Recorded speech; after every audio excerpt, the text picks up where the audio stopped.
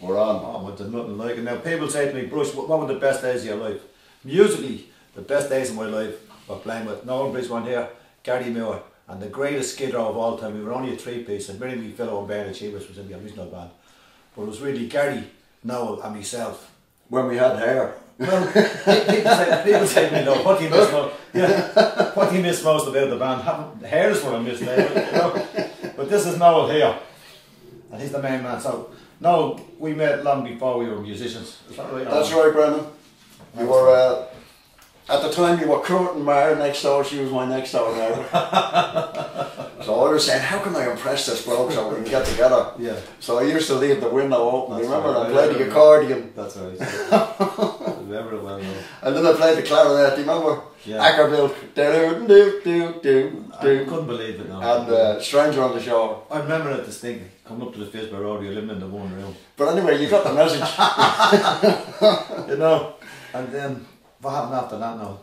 Oh Lord, God, I used to go around and see you playing with the Uptown Band. Yeah. With Mojo. Yeah. Desi Reynolds. That's right. Desi Reynolds. And was Brenny Bonas there as well? Brenny Bonas. And yourself. Mojo. Mojo. Yeah. Mojo, oh, the wild man of the organ. That's right. That's when we used to stab it to death with knives. Emerson Lake and Palmer job. He had his own knife though. Yeah. And Desi was a phenomenal drummer, fantastic. I went and got a few lessons off Desi trying to pick his brains, how to learn how to play like he did. Yeah.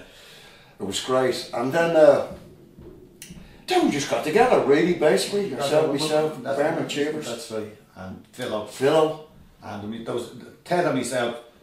We got it going, then you came down, then Bernard came down, then we auditioned Philo. That's right. Yeah, brought him out for an audition, and it was, hey Joe, and Benny Sheaver says to me, called me up and says, I think I can sing it better than you. You know, we've done the Hey Joe. But that was that. No, Philo was very shy then, Brad, he was very shy. Yeah. But yeah, they were fantastic, and then I remember doing a gig up in the, do you remember up in the Adelaide Road? Yeah. What was it called? The Adelaide Hall.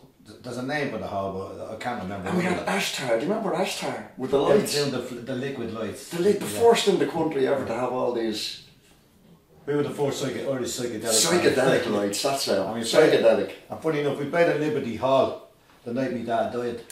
That's right, yeah. Yeah. That's rock and roll though, but yeah. We were the first with the lights. And then we done a gig with Gary, myself and yourself on the television.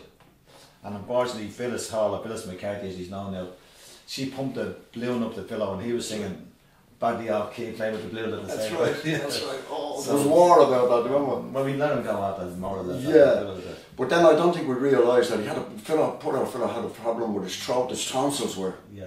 So I think you persuaded him to go to England for an operation, to go and get it fixed, and he never looked back after that. But when he came back up, you know, I basically said to him, "There's nothing to do with you." But when he was away, the tree was sounding great. When he wanted, you know, be the Irish cream or the Irish Jimi Hendrix, so when he came back. Yeah, but I think there was a little more to it than that, Brian. Like, I mean, you say. I don't think that's really the way it was. Like, I think at that time you're just seeing a little further down the road than the rest of us did. I think you knew that Philo wanted to do his own thing, really. Yeah, you knew that, didn't you? And that the only way to encourage him to do his own thing was to actually get him to fly the coop.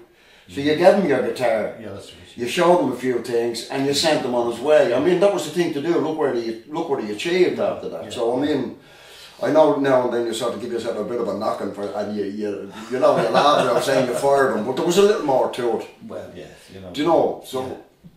Let's just get that straight. Well, he had a bit more to learn at the time. I mean, you know, he had to become more of a musician. He did, and he did. He did, yeah. He worked very hard at it. He did, but we were, at that point, we were ready to move to the next. Do something else, yeah. He had to do whatever you have to do. Yeah. And then, next thing you know, Gary and myself, we had a deal with CBS, which turned out to be the worst deal of all time. That's right, 0.5% between the three of us. That's right.